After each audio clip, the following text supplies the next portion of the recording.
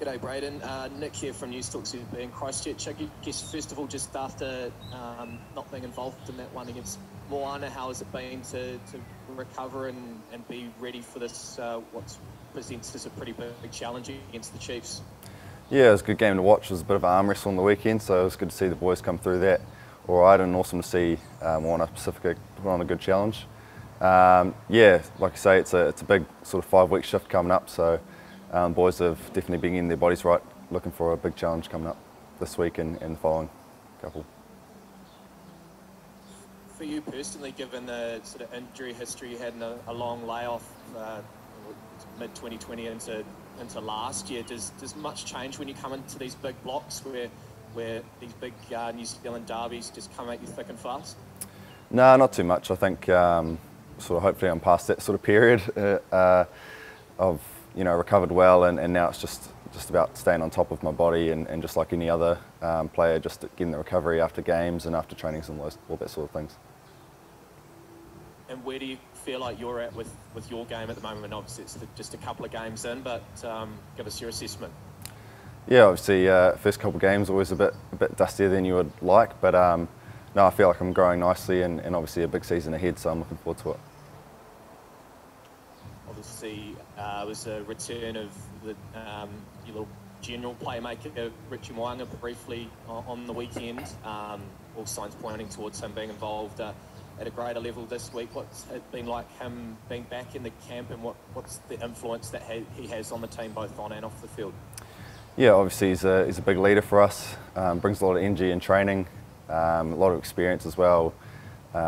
He's got that calm mindset, so it's been good to be back in the camp. He's been in the camp, helping Ferg and all that sort of thing, but no, it's good to have him back and hopefully puts on a show again for us. And just on the Chiefs, particularly the midfield battle, it's pretty much All Blacks against All Blacks with Quinn Tupaia and Anton Leonard-Brown. I mean, how much of a individual challenge is that something that you and Dave in particular relish? Yeah, it's always something you look forward to. Obviously we spent a bit of time together over on the tour last year, so got to know them pretty well, and we're looking forward to having a ding-dong battle against them. And just from a defensive standpoint as well, I'm just looking back, I think it was that Hurricanes game was just really holding them out. Is that something you've taken extra pride in this year in terms of stamping your mark? Not only obviously it's well known how many tries the Crusaders can score, but keeping teams out as well. Yeah, I think that's always something the Crusaders look for as well as every team. There's that saying that defence wins championships, so you can score as many tries as you like, but it's about holding the other team out as well. Thanks for that. Lynn? Oh, okay, thank you very much.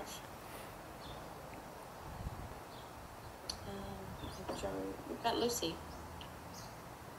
Hey Braydon, Lucy from News Hub.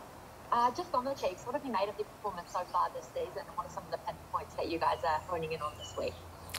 Yeah, obviously the Chiefs are always pretty physical up front, really good at the breakdown, as well as an exciting back three. So obviously we're going to have to meet them up front first, and then take care of our breakdown and be careful when we kick to them and all that sort of thing, presenting a strong line.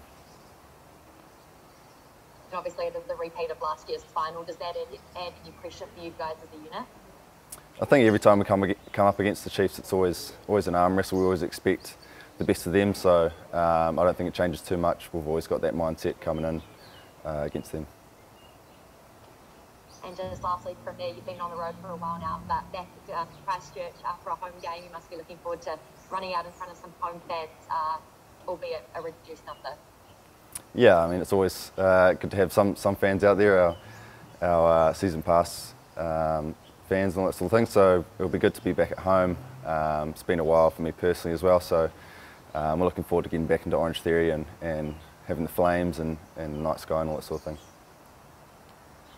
Cheers, Braydon. 3? No, and I think Rob and Joe have both left the call, so that might be it. If there are no last questions for Braydon?